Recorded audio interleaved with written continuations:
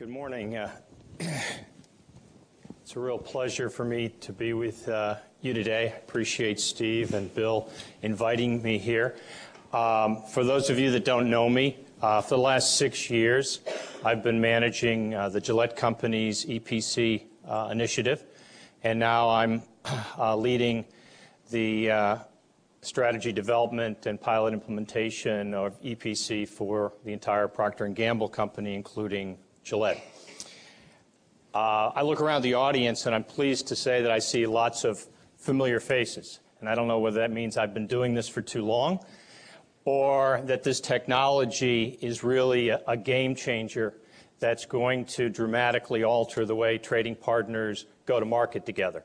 I'd like to think it's the latter, and I hope to share with you this morning some learning and some plans that Procter & Gamble has to implement this technology.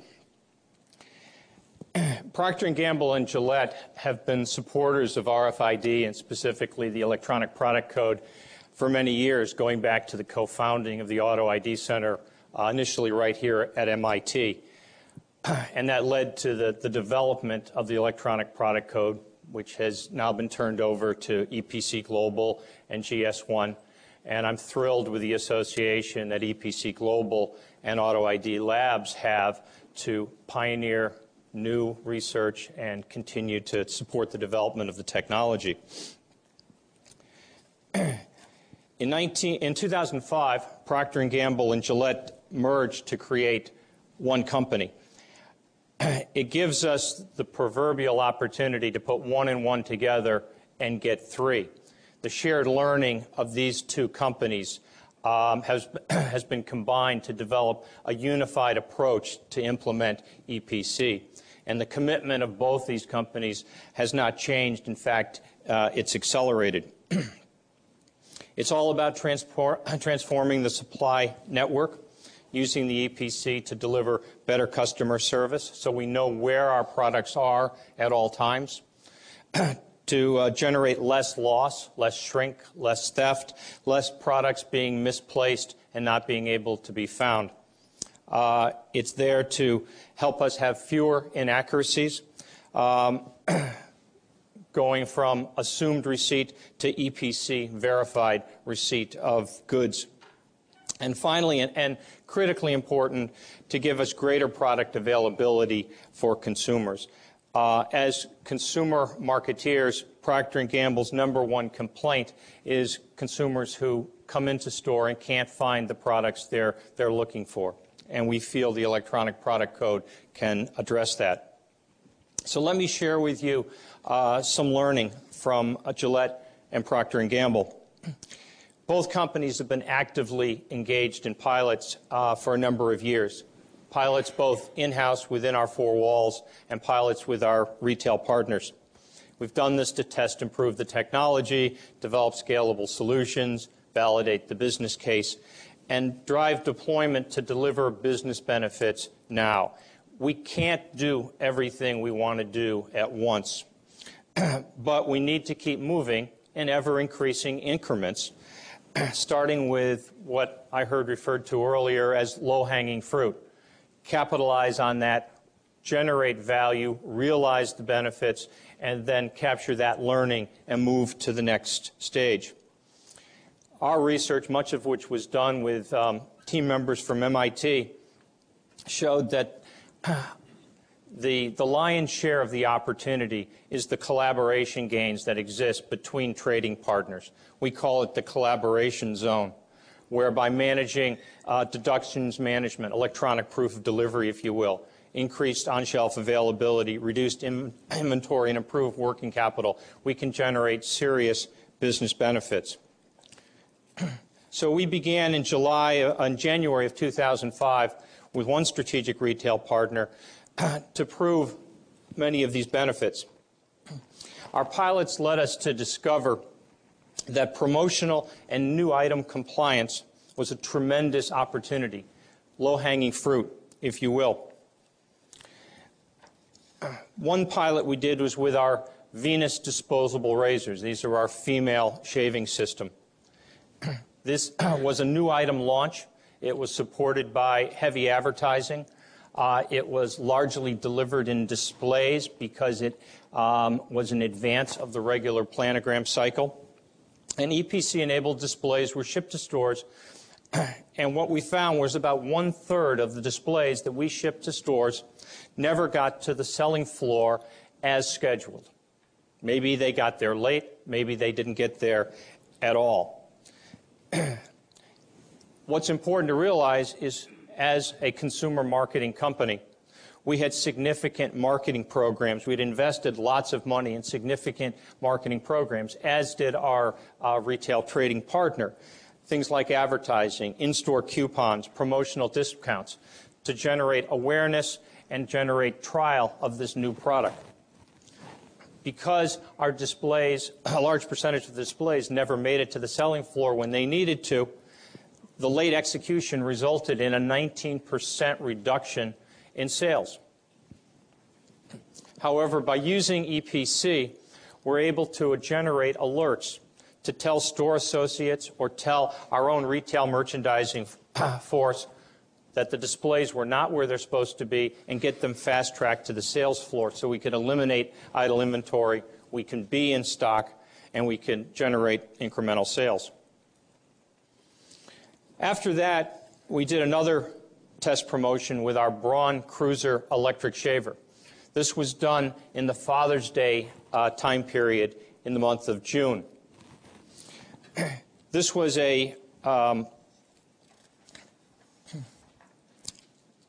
this also was a promotion that was supported by significant advertising. It was a very time-sensitive program because it had to be on the selling floor in a limited window of time so consumers could buy these razors as gift items to give at Father's Day. No one wants to buy a Father's Day present after Father's Day. What we found was very inconsistent execution of the promotion in the 19 stores that we tested in. In fact, only 6 stores actually delivered the promotional displays to the selling floor on time. 5 of them put the displays out on floor at Father's Day or after. And the majority of the displays, 8 displays, were delivered sometime in between. What this meant is that the stores that had the electric shavers out ready for sale on time had a 61% greater sell-through. So the opportunity clearly there for a time-sensitive advertised promotion to use EPC to deliver these displays where they're supposed to be in accordance with the promotional plan that the retailer established. Now let me talk to you about the launch of a new Oral-B toothbrush from Gillette. This was a great new item. It was a battery-powered, it is a battery-powered toothbrush. We had research showing that advertising would generate strong consumer demand, and that was the results we were getting in all of our pre-market testing. These displays, when they were delivered to store, had a target of making it from receipt at the back room of the store to the store floor in 3.8 days. However, as you can see, the results were very inconsistent, and we were able to track this using reads from the electronic product code. On average, the store executed this promotion in 8.8 days, significantly beyond the target they had set for themselves. What this means, as far as a business impact, is that after the displays actually made it to the sales floor, there was a 5 times daily sales increase. So the important thing to keep in mind is when the displays were sitting in the back room and the advertising was running, they were not working effectively.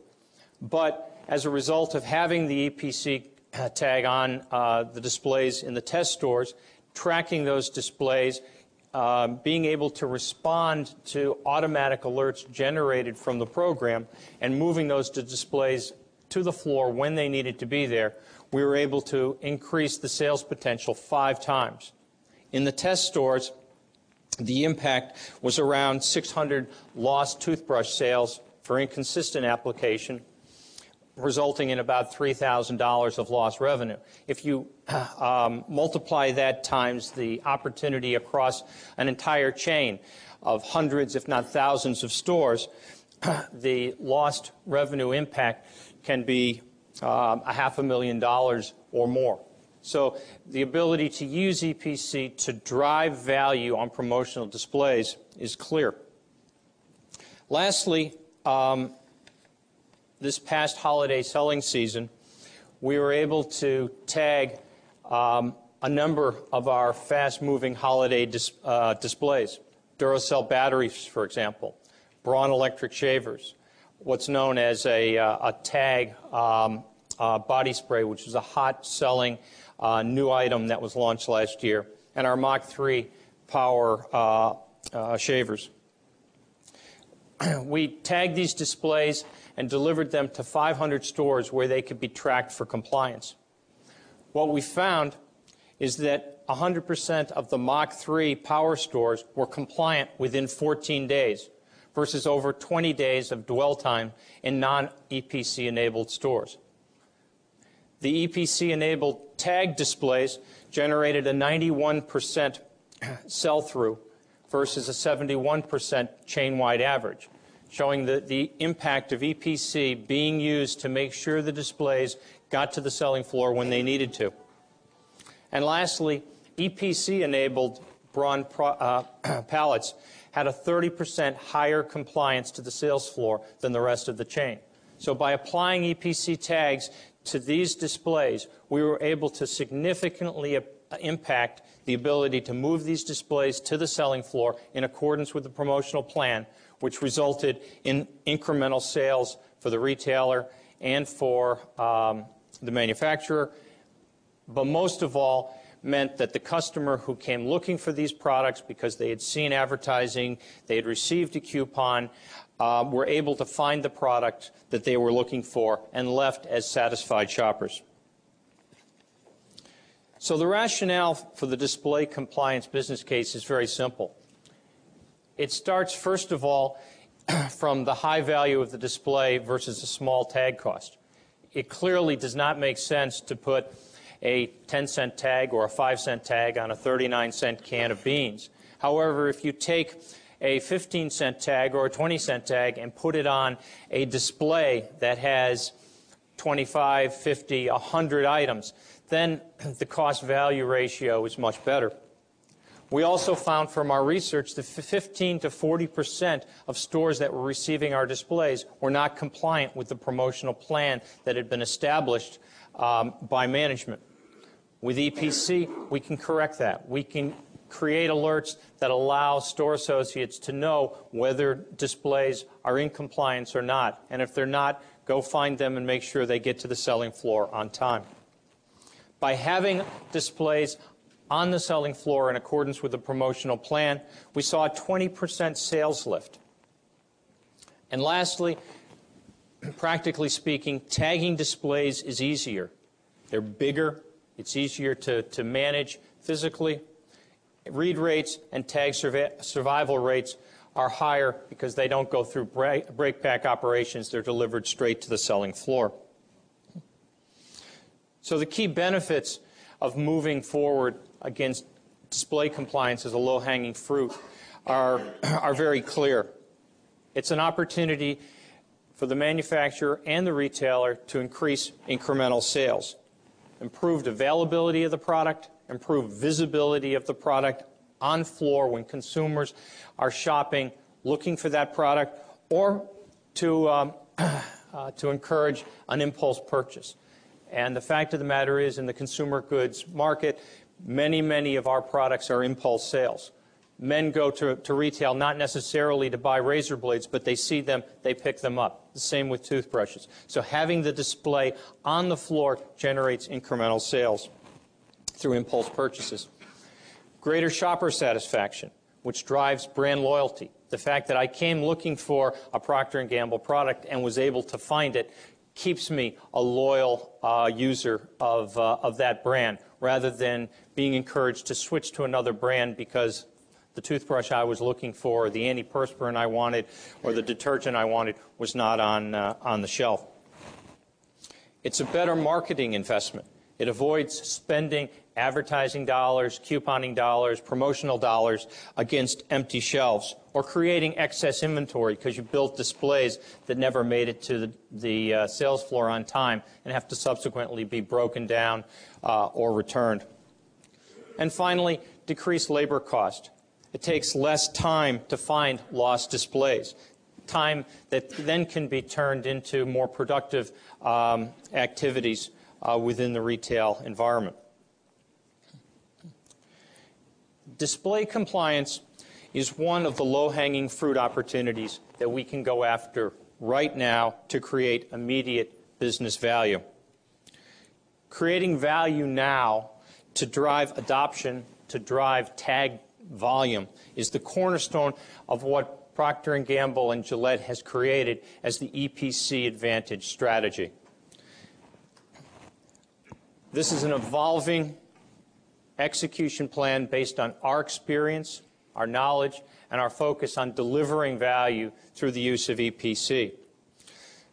Our pilots, our shared learning and value confirm to us that EPC can help both our retail partners as well as ourselves work together to better meet and satisfy the shopper, meet their needs and satisfy them.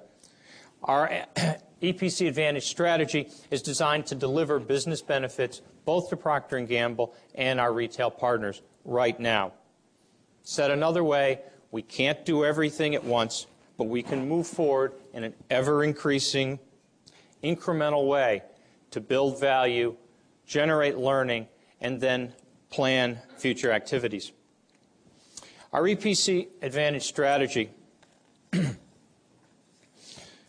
consists of tiering our products and our product scenarios, like display programs, based on the value proposition that they generate and their specific product characteristics. For example, at the very top of the list, the top tier is what we call Advantage products. These are higher value products with strong business cases for EPC. It could include display modules, which support time-sensitive merchandise, like I just described in the business case learning. The mid-tier are what we would call testable products. These are products chosen to support continued testing. We haven't wrapped our arms around the business case just yet, or maybe some technical challenges that we hope to overcome. And finally are the challenged products. These are the ones where we really struggle to establish clear value. These are the ones that have significant technical hurdles to overcome. They need more work. Tiering our products in this way then allows us to develop specific approaches focused on value creation to enable ever-increasing volumes of tagged products. For example, the top tier of Advantage products can deliver benefits now. These are the products we want to move forward with. We want to move forward quickly and capitalize on those benefits and create value. These are scenarios like promotional displays or specific products like Crest White Strips or Gillette blades and razors. The testable products need to drive new learning, and they need to be tested and piloted between Procter & Gamble and our retail partners to decide the next round of products and scenarios that we undertake. Products like Swiffer or Braun appliances would fall into this category. And finally, there are products that are challenged. These need continued research. These need the help and support of researchers like yourselves. Manual toothbrushes, Pringles, Cascade, antiperspirants, and deodorants fall into this category for Procter & Gamble. So I'd like to close now by talking a bit about the guiding principles for our work and how you can help us in the future. As Simon said, we want to continue to play a role in understanding how EPC technology creates values for our stakeholders. Continue the learning. This is a journey, and we're very much at the beginning. It's important that we collaborate with our trading partners to identify, quantify, and secure EPC-enabled benefits through process optimization. It's all about changing or adjusting our work processes using EPC data and generating EPC alerts to tell associates or manufacturer merchandising forces how to take action to generate incremental value through EPC for themselves and increased shopper satisfaction for the customers that come looking for our products. We need to continue to review our internal processes. Our current internal four walls efficiencies make internal benefits at the pallet and case more incremental to our overall effort rather than breakthrough. The breakthrough is really the collaborative space, the collaboration zone between Procter & Gamble and our trading partners. As you heard earlier, we need to drive reductions in tag cost and, importantly, other EPC infrastructure that's required to create a total system approach and EPC solutions. We need to support the advance of EPC performance, development, and standards through EPC Global. Tremendous progress has been made in this area, and Auto ID labs have been key in helping to drive that. Generation 2 is just one example of the progress that's been made, progress that's going to allow us to accelerate what Procter & Gamble and our retail partners can do in the years to come. Importantly, we have to improve read rates and overcome barriers to scalable implementation. Good read rates can be achieved at different points in the supply chain, but they're not there across the entire system. The Applied Tag Performance Initiative through EPC Global is a great step forward in helping to address this. We're still at a point of limited pilot implementation. We need to know how to implement broadly across all of Procter & Gamble's products, all of our physical infrastructures, all of our systems, all of our customers. And finally, we want to use the EPC Advantage strategy to secure ongoing benefits. Finally, how can you help us? You heard it before from the other speakers. Low-cost tags are critical. We'd like to get to a 1 cent or less tag as soon as we possibly can. Increase tag quality, robustness, and longevity. Better understand electrostatic discharge and other factors that might impede the longevity and the functionality of our tags. Tag deactivation solutions are important and how they fit into an overall EPC architecture. Solutions to incorporate the tag into corrugate materials are a very, very important way forward that will help us lower cost and streamline the implementation of EPC. We need system solutions built into EPC appliances so we don't have to rely on multiple integrators to help us deploy our implementation. Spontaneous real-time exchanges and distributed EPC information management is important. Discovery systems that allow us to take a product that has gone, that's off track, that we don't know why it's where it is, and find out what it is, where it belongs, and get it back on track in the system. Further robust studies on EPC-enabled retail availability improvements. And finally, consumer education and informed public comment on the use of EPC. All of these, in time, will help deliver the vision we have for an EPC-enabled supply chain that can literally transform in a step-change fashion the way we can go to market as Procter & Gamble with our retail partners. Thank you.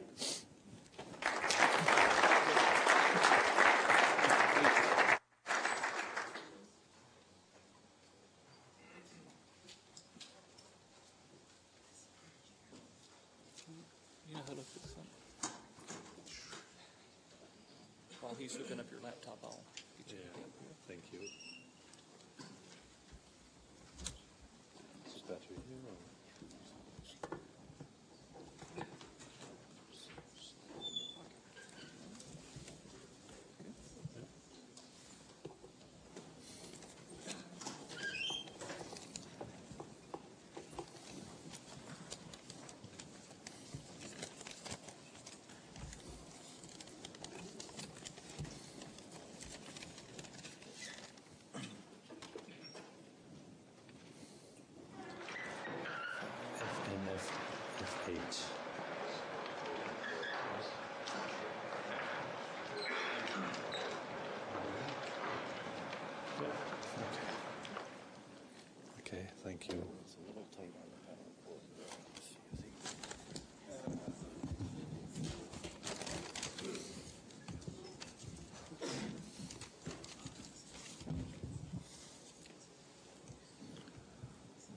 Good morning, ladies and gentlemen.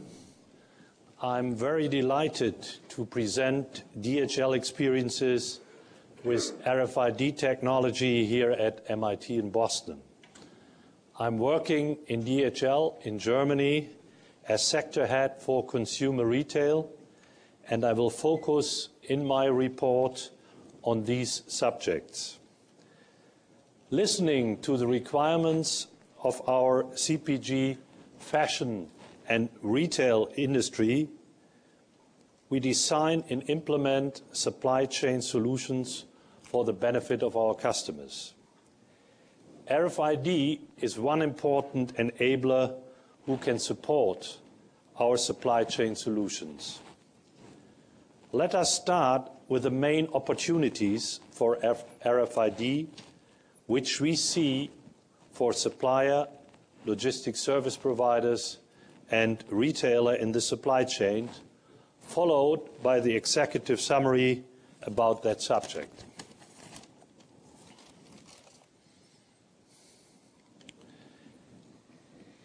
The main opportunities for RFID in the supply chain, and I have shown here the supplier plant, the DC of the logistics service provider, the DC of the retailer, and the outlet.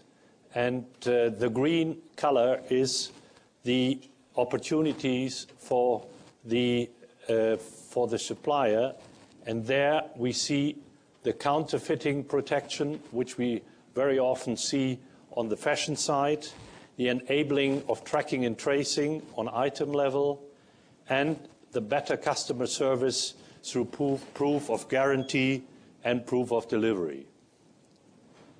In the warehouse, we can see out of our trials that we have more efficiency in the warehouse management, we have a better flow of goods, and we have faster and secure inventories.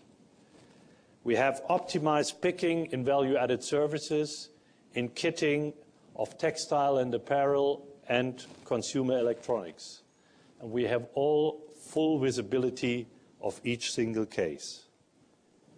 If we look at the DC of the retailer, then we can see a clear and better warehouse visibility. They can manage a higher number of stock keeping units to reduce the stocks and minimize the shrinkage. The cross-docking shipments can be optimized, and we have a better and efficient recall of goods through RFID. On the shop floor, there is the real-time monitoring of sales. The last 50 yards are much better managed, efficient supply from backstore to shelf. There's a permanent monitoring of goods in the outlet, and for the shopper convenience, you can have technical assistance like a personal shopping assistant who is giving you your last buy, what you have done in the store. And last not least, speeding up the checkout processes in the cashier area. Out of that, we want to give the executive summary upfront. We see RFID is the solution for the future. We could see in our different trials cost reduction, quality improvement, and innovative new services like TechFit, what we have done. The entire supply chain will benefit from the use of this new technology after complete implementation and global coverage. We know that barcoding has needed about 25 years, and we see that we have to go quite a long run, but we are not looking at the 25 years. RFID will improve the processes in the supply chain, this is for sure. We could prove fast and accurate handling in unit tracking, speeds up the lead time in the supply chain. Secure data and shipment quality provides more transparency, and continuous test in various pilots leads to stability of sub-processes. But RFID today cannot be applied for all logistics processes. RFID technology development is not mature yet to steer the entire supply chain. There are still major issues to be solved, such as harmonization of standards, 100% read rates, and technical issues with liquids and metal. What is the supply chain today like? And I'm referring now on a barcode supply chain. You can see here on the top of that chart, you see the product flow, the physical product flow from the manufacturer via the DC and the cross-docking point of the logistics service provider to the DC of the retailer and then to the outlet. On the bottom part of that chart, you see the information flow from the data warehouse of the manufacturer via logistics service provider to the retailer. And when you see there is a lot of processes to be done on the physical flow and on the information flow, I will not go deeper in all these processes, but I want to show you on one process, the loading process, the difference between barcode and RFID. You see here there is a pallet loaded in a warehouse on a truck, and you can see that this is automatically scanned, and then when the traffic light went from red to green, it is at the same time booked out of the warehouse management system into the truck. Later on, the retail partner receives automatically a pre-advice in dispatch advice format.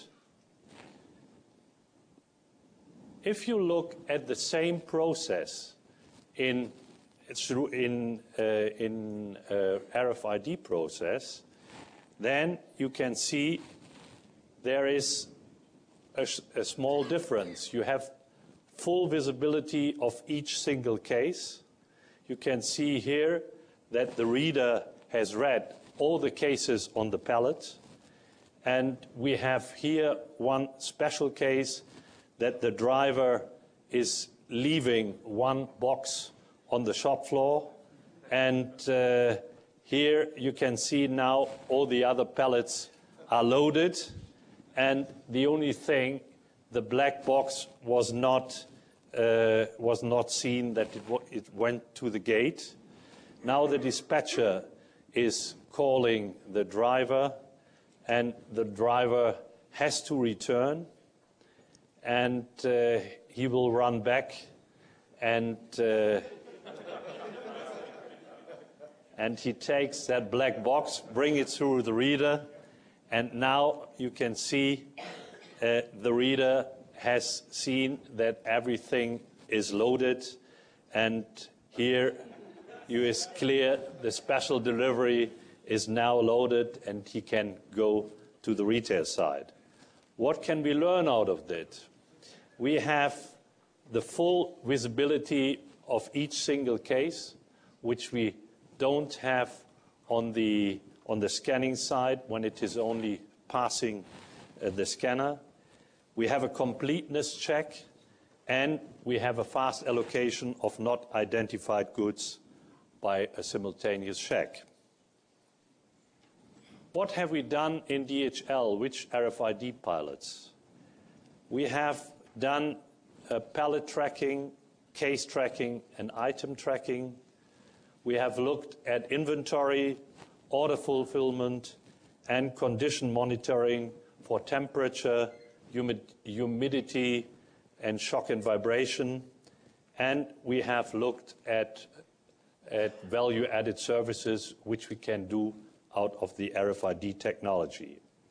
I will not go to all the industries. I will only touch now the fashion, retail, and CPG industry in the following pilots. What we have done in 3 pilots was the first one, flow steering of multi-use trays, then a fashion pilot in France, and together with Metro in the Future Store initiative, we have done another trial in Germany. On the flow steering of multi-use trays, we had in our telecom warehouse, we have tagged multi-use trays with 2 tags. And what we learned out of it, or what was the test results, we got a 100% tracking accuracy inside the warehouse, and we could reduce the assets by 15%, and we had 20% faster control processes. On the pilot fashion logistics in France, there we tested hanging garments and flat packs, and there on the control process of hanging garment, we could see we are 4 times faster when we take in the goods than with barcode.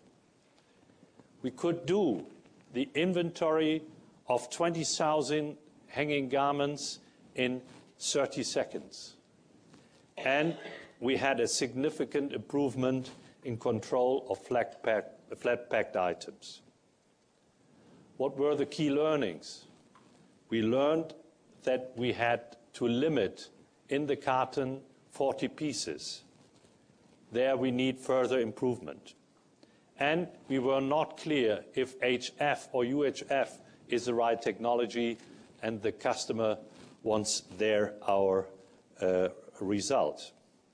And on the fashion items, we have quite a lot of privacy issues in Europe, and we are hard working on it with one group in Brussels and one group in Berlin. The third pilot was Metro Future Store, and I must say here that we have only Generation 1 in Europe at the moment. We are longing for that we get Generation 2, but we think they are still here in America and they don't want to come over to Europe. And pallet tagging only shows nearly no improvement out of our learnings, and to compare to barcode on the manufacturer and the LSP side. But the key learnings were pallet tagging is a useful step forward in order to focus on the standardized supply chain. You can exchange master data, EDI messages, and delivery control with your partners. And you can do the information flow, and the alignment with the business partner is one of the key prerequisites to go forward. Another learning which we had was the smart label. We call it smart label, and it is a label which is a flag label. It's a little bit off the pallet, and this improves the read rates to 90%. What is the benefit allocation? What we found out through RFID. We could say to work with a pallet was a good start, but we didn't see significant advantages against the barcode. When we went then to the box level, then we could see some advantages on the physical sub-processes and on the control side. And the best results we got when we went to the item level, and there on the order picking side and on the stock optimization were the best benefits. What are the main issues for RFID in the supply chain? We could see that the manufacturers have very often their RFID labeling on box level separate as a separate operation. There are still technical issues to steer the production, combine the primary package with the lot number, and there are still high investments for RFID infrastructure, tech costs, reader and middleware, and we are now when we are changing from Gen 1 to Gen 2, there are investments again. There has to be defined appropriate IT tools for enterprise resource planning and production planning systems. On the logistics service provider side, we see again high investments for RFID infrastructure. If you want to have your warehouse ready, you have to tag the locations. Reader, middleware, and others are needs to buy. We have to define appropriate IT tools for control systems, and what I showed you in our fashion trial, that the data capture of bulk were still limited to small quantities. On the retail side, we see there in Europe the read rate below 100%, and only a few goods are tagged.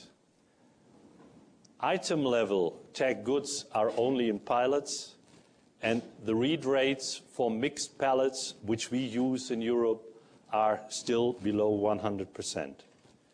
There are privacy issues of the consumer for the consumer, and a lot of the employees are anxious to lose their jobs, especially on the cashier side.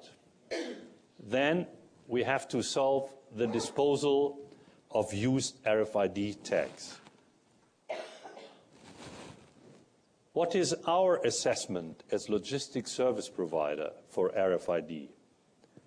We want to be in line with the necessities and prerequisites of integrated supply chain management, and we are clearly saying we have to adopt the RFID technology because on the long term we will have a lot of advantages. To share the investments and implementation costs on the short term, I think we can bear it if we see on the long term the profit perspectives. However, what we see, the main potentials of efficiency and cost saving due to RFID implementation in the supply chain will not be realized by logistics service providers. We see more advantages on the retail side and maybe on the supplier side as well. Our RFID positioning today is because we have clearly seen the tag label costs are going down, the performance is getting better, and I think we as DHL, we are between deploy and implementation, and we want to go further right. DHL, after the purchase of Excel, is now the biggest company in the logistics market. We are market leader in ocean freight, we are market leader in air freight, and we are market leader in contract logistics. This area is a very fragmented market. We have only there 5%, but we want to redefine that market, and we think RFID can help us. And therefore, we as DHL have a very strong commitment to EPC Global because, as I have shown you, DHL has to serve different industries with different products and services in all geographies of the world, and we have to face different standards. We need one global standard used by different industries for all products and services. And therefore, our commitment to EPC Global is very strong because we believe this organization can be the enabler of our vision. Thank you for your attention.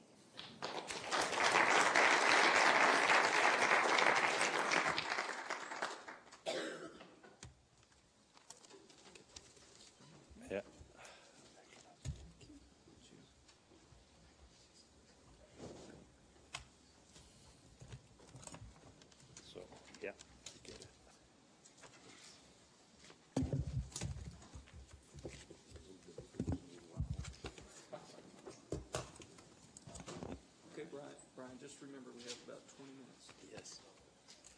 I think Brian's got like 200 slides. I'll only show half of them.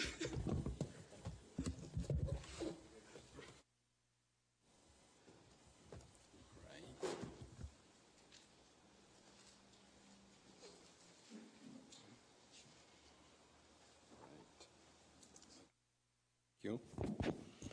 All right. Set myself up. Okay. Good. So before I start, I wanted to make a disclaimer because, as you know, this is being taped for OpenCourseWare, which means the audience can be very big. And actually, I'm afraid of what my great-grandchildren will think when they see this, because it'll be there on the web. So I just want to tell them that I know I'm not going to say things that will be true, okay? I'm going to make some wild claims, and I just wanted to warn them when they see this, okay? And I guess in passing, I'll also warn all of you. But anyway, okay, good. So let me start by summarizing. I added in the title one thing that was not in the agenda, which is building an academic discipline with a question mark, because I think that's one of the issues that we need to discuss as a community. I'm leaning towards saying yes, but if you had asked me last week, I would have probably said no. So this is just, that's probably why I put the question mark, because I'm still not sure. But I thought, in terms of being a bit provocative, let's take the position that yes, and then let's see where this takes us, okay? Good. So this is the session that we had today, the people. And if I summarize what I've heard from industry thus far, I think the retailers, you know, they're sort of seeing this as a serious opportunity. It's sort of like an iterative process. It's evolving. There's many different approaches that they are using, many different things that they are trying. But I think what's important is that they are extremely collaborative with their partners, but also with academia. So I see this as an opportunity. They obviously need the supplier to help them. They're trying to focus on areas where they see some gain, but they need this help with these deep issues that I've listed here, which are areas where I think we academics can help them. I think very important in building the business cases, but there's a few other areas where they're talking about. What's important also is that even though this is a sort of a supply chain focus, I think what's important, and that's another of the claims that I wanted to make, is that they have a very interdisciplinary need. If you look at the list of things they need help with, they're just not operational things. They need things that have to do with things that all of us have been talking about over the last 2 days, and I will talk about once we finish. So I think that the supply chain needs interdisciplinary help on many, many issues, okay? And if we look at manufacturers, you know, I think there's been, again, a focus on the supply chain. And I find this interesting that the manufacturers, and I haven't seen any manufacturer really thinking about their products changing. You're still thinking, okay, I'm going to manufacture the same thing. It's just how it works through the supply chain. And if I look at retailers, it's a bit the same thing. It's not like Walmart stores are going to change. They're just going to be, you know, more efficient. There's going to be less out of stocks, okay? But there isn't, I think, yet a view of further change. And I think we as academics can maybe push a bit the envelope, because I think both products that are manufactured will change because the channel, in a way, drives what is sold through it. And also, I think new store formats will emerge. And in terms of where manufacturers need help, I think it's very similar to what retailers need. So I think the needs are very, very aligned, and it's not that there's some things that help manufacturers and others that help retailers. I think we're getting a very consistent message from everybody here as to what are the areas where we should be doing research. Okay, good. So in many ways, I think we're at the very beginning of an industry. And I use that as an analogy. And they used to call it a horseless carriage, very much like some people still call RFID a wireless barcode. And if you think about the changes that were happening, that had happened, or that happened after the first cars were invented and over the last 100 years, you can see the kind of changes that we will see with RFID. And I think it will be actually a bigger change than that one. Okay, so, and here's a couple of examples. Also with advertising, we're seeing lots of changes. This is the first, one of the first steamboats, and they had steams and sails. Okay, so many changes. So here, again, just to summarize, I think it's important that the supply chain needs a lot more than just supply chain research.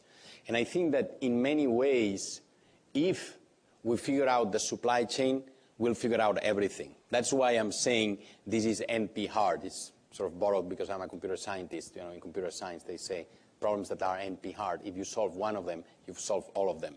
So I think that happens with the supply chain. And also, does it have enough variety?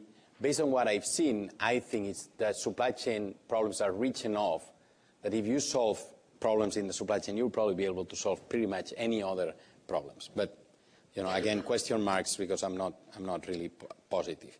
And if you look at how we started, and a slide borrowed from Sanjay and a lot of the work I've been doing together with him, you know, if you look at the opportunities, you can see also that this matches a bit what the supply chain needs. Okay, so I think that there's here a nice match, and that's why I'm suggesting. Let's see if we can go to the next one. Okay, seems to be stuck. It's a very good slide, I know. The computer is smart. Okay. Excuse me? No. Well, okay, good. So that made it. Okay. So a suggestion I would make to all the researchers here is to use the supply chain as your laboratory. And I think they seem to be open, and I think they've proven they're open. I think it's sort of like an NP-hard problem. So I would suggest we do that.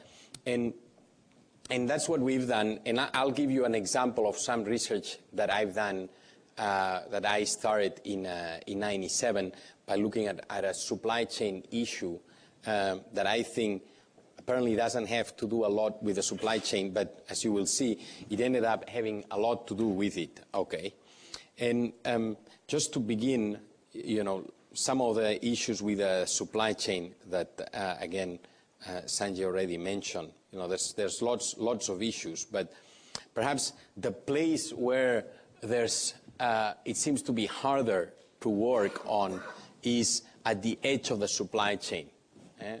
That's where the problems are a lot bigger.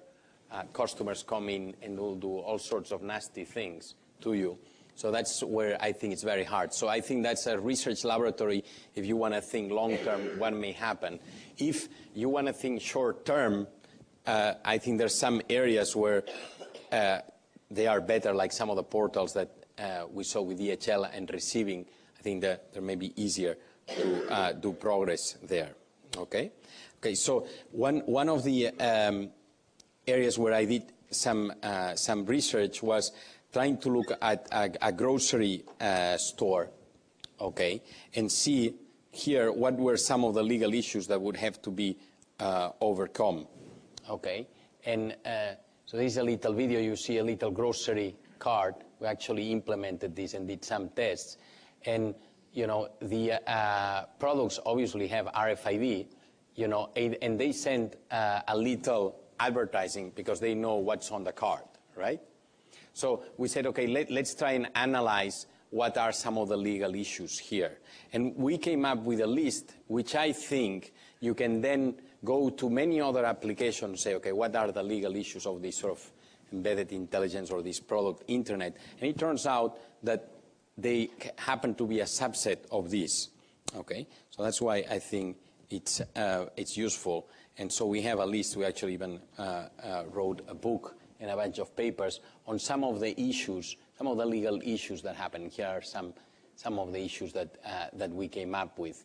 Okay, so again, I think that working on the supply chain, you can really do progress that can help RFID in general. And again, here, if we look at the opportunities, I think what we're seeing, and Sanjay had these three columns, the technology, the applications, and the analysis. I don't know if these are the three columns that we should use going forward, but I think it's a good starting point. What we see, even on this little example on the supply chain, is that these three disciplines are somewhat related. So the technology that you use, depending on what kind of RFID tags you use, you can think of one application or another application. So they're sort of linked, the technology is linked with the applications, and the kind of analysis, whether legal issues are important or not, is also related. So I think that that one needs to look at the three things, and that will be one of my basis for suggesting that we need a discipline. But before doing that, let's see. Maybe I need to go to the, you were right here on the arrow. It really doesn't like this light. Okay, good. So the other area where we did some work was on the supply chain, and we actually looked at receiving, and we looked at processes in different warehouses and in different stores, collaborating with Walmart, Gillette, and many others, and tried to understand how things worked. And what we did is a very detailed, almost maniacal kind of analysis where we were obsessed for understanding everything, and we actually, even with Richard, and a few others, we spent hours videotaping and mapping processes, and we had, on a simple warehouse, we had thousands of processes to try and really understand what could change. And so we don't really have time to go in detail, but we did learn quite a bit. We have a paper that details the methodology that we used. Okay, but that, just by looking at one warehouses and just by looking in detail at something, you can really learn a lot of things. Just like I showed you what we learned on the legal side, just by looking at that little grocery cart and that little example. Okay, well, we did the same thing with a warehouse, and basically just by analyzing a warehouse, you can come up with a bunch of areas where there can be improvement, and those are areas where RFID can help the supply chain, and they've been published widely. But here also, again, another way of looking at the different areas where there can be improvement. And that's, again, to prove, the variety of issues that can be researched on the supply chain. That's, again, a slide that Sanjay showed yesterday. Okay. And I think the nice thing also about RFID is that it can really help you do a very detailed analysis, much more so than you could before. And I mean, our inspiration for some of that work was the scientific management, the work that Taylor did almost 100 years ago on, really understanding the details of, shoveling. He did these sort of studies on how you shovel to try and design what's the perfect shovel, right? So what happens is that with RFID, and that's something that we've learned recently, is that RFID really does the time and motion work for you. So you no longer need to go with a camera and videotape and analyze, because RFID tells you what happens. So I think that there are major areas for improvement that can be researched. Now, after doing this analysis, we tried and go a bit forward and say, okay, how will the world be? Now that we've seen in a few places how things are, let's try and look for the future. And our rationale, I mean, imagine, that fellow in the car, Mr. Ford. If Ford could have come to the Harvard Bridge, and Ford had sat there in the Harvard Bridge for 10 minutes, maybe 15 minutes, jump 100 years and then go back, just in those 15 minutes, he probably would know how the world was. If you just have a snapshot of a small place, how it evolves, okay, you really can tell a lot about the future. And I think here, if you work on RFID, probably, and on the supply chain, which is where I think there's the most advanced applications, by looking at one small place in a supply chain and really seeing how RFID impacts that small space, you can then make some claims as to how the future will be. And that's what we've actually tried and do by having some experience in a few places, but very deep experience. And so, so these are some of the things that we think will happen, and we probably don't have time. I think a trend that we believe will happen is for increased fragmentation. So there will be a lot of fragmentation, and the supply chain will go more from a sort of supply dedicated line of products that you ship to more of like a packetized network, if you know what packetizing is in telecommunications. So we think there will be a lot more fragmentation, and we also think that there will be new store formats, and a product may become, you know, a store in itself, and you may have stores that only sell one product, which is itself, because with RFID, if you encapsulate everything, you know, you can have all the accounting, you can have a little ERP system associated to a tag, and that's ePod to the end in a way, ePod to the end. Okay, good. So again, this is another example where by looking at business cases, you know, you have to make assumptions. So by doing the analysis, you make the assumptions of the technology, and then you need to come up with the application. So again, all these things are very, very related. So if we think, okay, same problem. Good. So then a question that we have, if we take this view that we need to work as a group, you know, I think the question is how we collaborate. And I think some of you know of the initiative that, the Peloton initiative that MIT has also been involved, and a bunch of the people here in the audience. I think that may be an example of how we need to collaborate. So do more of these events and try and see, you know, what are the different areas that we can work on, try and divide the work, and try and make progress together. Because I think one of the messages of the slide that Sanjay showed is that there is too much to be done almost. It's like there is work for the next 100 years. So let's try and organize it, and let's try and build a research agenda. So these are just slides from the Peloton that we don't have time to go through. But the idea here is that different players from the industry are trying to collaborate and see how things are evolving. And Vinit over there is like the expert on this right now. So he can tell you all about it. And this is, you know, all the different players and how they see evolving. And it'd be nice if we had something like this for academia. What are the different areas where we're going to do research? What are the problems we're going to try and solve? I mean, Hilbert did this in math, you know. He came up with the Hilbert problems for the 20th century, and some of them are still not solved. Okay? So very, very briefly, so what is it necessary, you know, to make an academic discipline? So let's say, you know, we wanted to make a discipline. What are the things that we need to have, right? So I think obviously it needs to be a fun thing, so we all want to work about it. So we can get all these tenured people to collaborate, otherwise they won't. So then there needs to be relevance, so it needs to be something that really makes sense. There needs to be some form of rigor to it. And then I think very important is the distance to other disciplines. I mean, is this something different that deserves its own space, or is just sort of an incremental change? And then we need a community, and I feel that there is that's something that we can really have, a community. And I see people, I have colleagues, when my colleagues start doing research on RFID, they can't stop. It's very hard to find people that stop working on RFID. You know, once they start, you know, they stay with it, because it's very fascinating and there's lots of stuff. And I think there's a business interest. So if you take, for example, civil engineering or architecture or even computer science or AI, I think we have something similar to those disciplines. I think, you know, if architecture has its own discipline, isn't this something a lot bigger than architecture?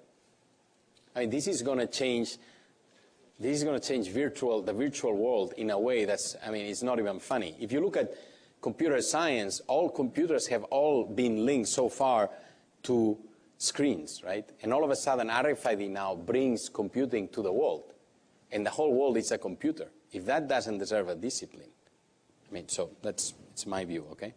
I may be wrong. So that's my instinct, that we should create a discipline, okay? And obviously, like civil engineering and architecture, we're going to draw from others. I mean, it's not like we're going to do everything from start. And I think we need to start close to the real buildings, like architecture and civil engineering. And I think the best place is the supply chain. So that would be my suggested laboratory, okay? And obviously, we need to define a research agenda. And so now my final slide, in terms of next steps, I think we need to start with these Hilbert problems. What are the big problems, okay? And I think we need to take Sanjay's 3 columns and decide whether it's 3 or 4. But then I think we need to go across and say, okay, what are some of the threats that we can work on, okay? And I think we need to do it with industry and EPC global, so close to reality, okay? And then we need to build the academic community and grow the discipline. Anyway, that's just my thoughts, okay? Thank you.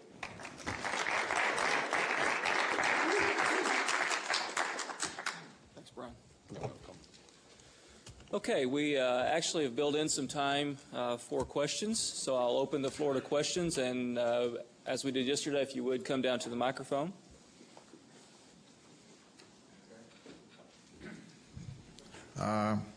Oliver Hedgepeth, University of Alaska.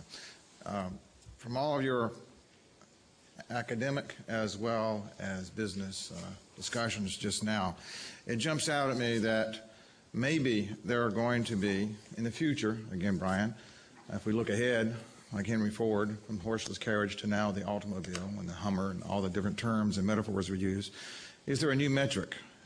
Is there a new measure of performance that we're missing? Or is there a metric we should think about retiring in the future? Henry Ford didn't see the measures of performance we use today in the automotive industry.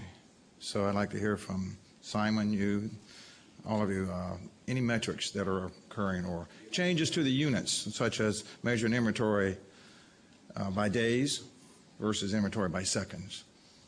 Any comment? Do you have any suggestions? Yes. I knew you had a But I'm not on the panel. But go ahead, say your suggestion. Okay. So, any? I think that, you're right that the metric will change as we move forward. I think right now, in terms of the metric on readability, read rates, appropriate tags, antennas, that sort of thing, that's only its infancy of developing those standards. And I think we've got to learn from the barcoding industry of printing barcodes and readability of barcodes, and how that transferred from the initial stages to business as usual of the business sort of working with suppliers on standards for barcode technology. So we should learn from the past. You're right. We've got an opportunity to fast track, but in terms of setting those benchmarks, I think we're at a very early stage. And in terms of measuring the supply chain and efficiencies, I guess we don't know what we don't know today, and we're starting to see the first signs of that. And a few suppliers that we're working with are starting to see some of those wows and opening their eyes to what they believed were average lead times, and actually seeing actual lead times, which identifies opportunities that may or may not be solved with RFID, but at least it's showing where opportunities exist where they can actually then go and change a process to speed that product through. If I can add one thing to what Simon was saying, I think because he said we don't know what we don't know at this point, and I somewhat quote Gary Cooper, the CIO at Tyson, when he said, the aha moments are yet to come. And I'll use an example from some of the early work at Walmart that we noticed when we started looking at the data, what we call the case cycles, the movements of boxes from the back room to the sales floor and then back again. That wasn't anything, or Simon, correct me if I'm wrong, that we kind of went in looking to say, hey, let's see how many times this is happening. The data started telling us this. Well, that actually could be now a metric of the efficiency of the shelf stocking function, right? That we're seeing these boxes going up. But beforehand, nobody had written down anywhere, oh, let's look at case cycles. That was revealed to us through the data, and I think we've got a lot of that yet to come. And I think, again, I'll go back to the slide that I had on whether we view things as incremental or radical, especially in that radical category. I don't think we yet know what some of those metrics may be, and I think they'll be revealed to us as we understand the data and how we can deploy that technology. Yeah, I think in terms of metrics, I published a paper in like '98 forecasting that what's happening with Google, these metrics where every little ad has its own metric and you measure everything. And I think that's what's going to happen. So we are going to micro-measure absolutely everything. And we're going to know, whether is it worth it to take a right or take a left. And associates will know, that should I go to the right or to the left? Where is it more likely that I'm going to generate value to do zoning? And we're going to measure absolutely everything. And I think the metric will be sort of event-driven. Anything that you do will get a metric of how positive it is. And we'll have all these computer scientists helping come up with measures and ways to improve it. Yes. All right, thank you. Thank you. Question over here. I'm Jung Shu from the Supply Chain and Information System at Penn State. My question is about the actions, in particular remedial actions. Every speaker's talked about changed business processes. So I want to go narrow. Can you tell me examples of some actions in those business processes? So Dick mentioned if you see some alert on promotional items, you can call them. I would call that remedial actions. Whereas in the health industry, the pedigree requirement, I would say it's changed business processes, but it's mainly recording the history. It's trace and track. And I want to add that it's not just operational level actions, at the strategic level actions too. Again, use Dick's example. If you can alert and you can see the displacement, maybe that means you can have a different kind of contract on promotions at the strategic level with your supplier. Now that with your retailer, now that the supplier can see better. So again, my question is, can you think of, can you tell us some actions and remedial actions that you can take? Thank you. So this would probably be for Dick, Simon, and Klaus. What are some actions that you've actually taken based upon data or process changes that you've made? Let me just comment on the observation you made around the promotions that Dick referenced. In the proof of concept and the trials, yes, you would react to those situations. But going forward, what that identifies is how we can be proactive. And so we're not always chasing and firefighting. And so that on promotions, for example, instead of getting to a situation where, today is D-Day and that product should have been out on the sales floor and it's not, actually using the data to count down and to alert in advance to store management and associates. So, a week out, it's, okay, you're getting prepared for this, all the merchandise is there, and 2 days out, okay, that should be moving out, and it's not. So that we actually more proactive and helping the associates and store management get that product out on time rather than just reacting.